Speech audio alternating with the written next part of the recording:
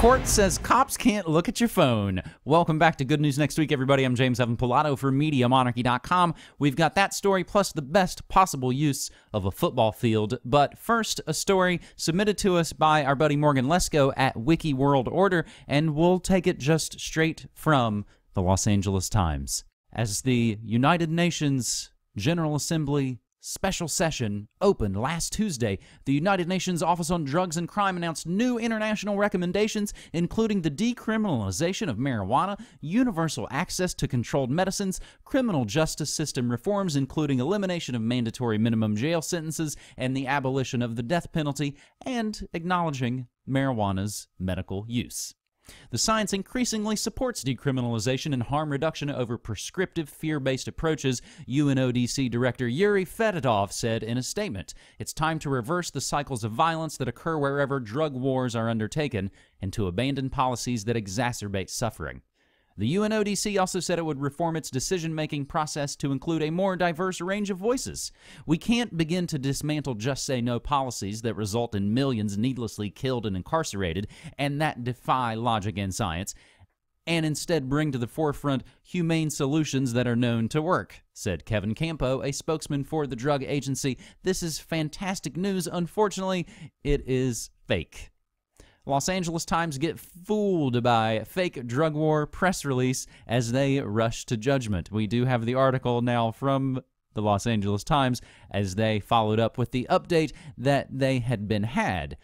The extra part about this story as well is marijuana.com reports the update that it was indeed pulled off by the Yes Men. So more fantastic work from the Yes Men doing what Jello Biafra used to call monkey wrenching the New World Order, and that's pranks and just generally messing with the system as they're not equipped to basically deal with what we can give them. Our second story on this episode of Good News Next Week, it's our 16th episode, I believe, and we're doing this April 25th, 2016. Cops need a warrant to open your phone, even to just look at the screen. This submitted by our buddy Mike in Philly at AFIXJS as Motherboard reports with a little bit of background. In a major decision back in 2014, the Supreme Court finally ruled that police need warrants to search someone's cell phone while making an arrest. That case, Riley v. California, was a major privacy victory. Now it's being interpreted by a federal court in Illinois to mean that even opening a phone to look at the screen qualifies as a search and requires a warrant. The Illinois case involves a sting operation that ensnared DeMonte Bell, an alleged drug dealer accused of illegal possession of an AK-47 assault rifle. An officer testified that while interrogating Bell, he pulled out a confiscated flip phone and opened it, revealing a picture of the file which Bell had set as his home screen's wallpaper. That was then used as grounds for a warrant to search Bell's phone for metadata about when and where the photo was taken. The officer claimed he opened the phone just to turn it off. But on Wednesday, a judge ruled police have no right to open a suspect's phone and look at the screen without first getting a warrant, even if it's just to turn it off, since the Riley case clearly established doing so is a search under the Fourth Amendment. Officer Sink's opening of Bell's cell phone exceeded a cursory inspection because he exposed to view concealed portions of the object, i.e. the screen, wrote Judge James E. Shahid. Because Officer Sinks had to manipulate the phone to view the picture on the screen, that picture was by definition not in plain view.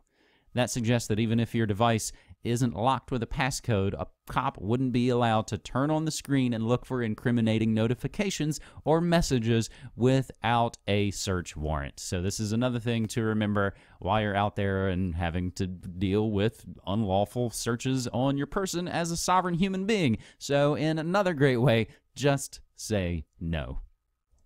Our third and final story on this Good News Next Week has the best possible use of a football field.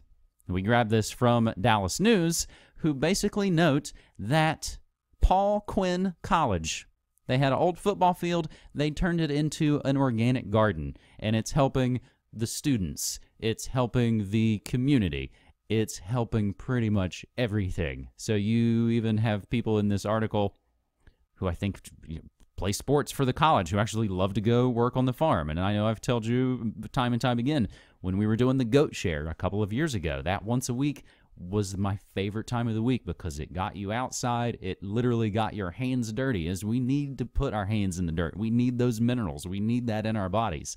This is a fantastic way and a far better use of a big wasted plot of land. Now, I would only push this further and say if we could continue this great work on maybe our nation's golf courses, we can turn them into organic farms, and we would, again, eliminate the manufactured problem of homelessness and our veterans and all of that in one pretty much fell swoop, and you could just grow more hemp.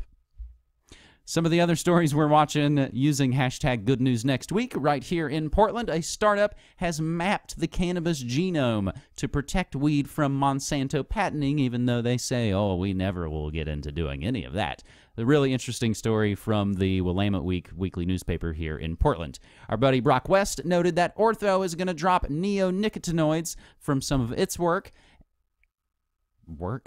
from some of their disgusting insecticides. They're just going to be slightly less disgusting. Garden care giant to drop chemicals linked to the declines. Meanwhile, Costco is financing organic farmers to meet with high consumer demand. I grabbed this from Activist Post, and it originally comes from Natural Blaze, but basically Costco, the huge, massive store, is now selling even more organic than Whole Foods, and they can't keep enough of it in stock, so they're now paying farmers to be able to up the amount of organics. Again, this seems to be the one main way that we've actually pushed back against the powers that shouldn't be, and all the big, disgusting food poison companies are all backing up and changing their ingredients and saying, oh gosh, okay, we'll change our stuff, just please keep buying our garbage, except we're not going to. And we stopped a long, long time ago. And again, that's all about making your food as your medicine and making the revolution start in your fridge and in your medicine cabinet, basically making your refrigerator your medicine cabinet. Our last Good News Next Week note comes from our buddy James Corbett, who noted that Donald Rumsfeld got destroyed on Twitter for being a war criminal.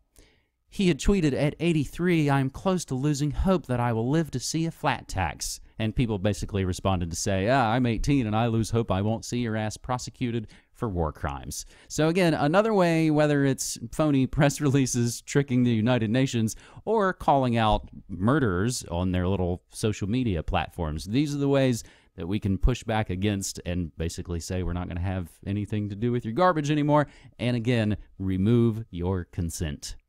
We love and need your Good News Next Week story ideas using hashtag Good News Next Week, or you can always drop me a line, james@MediaMonarchy.com, and I can continue to put out non-commercial alternative media. We've been listener-supported, and we have been Media Monarchy since 2005, and would love your support at MediaMonarchy.com/support.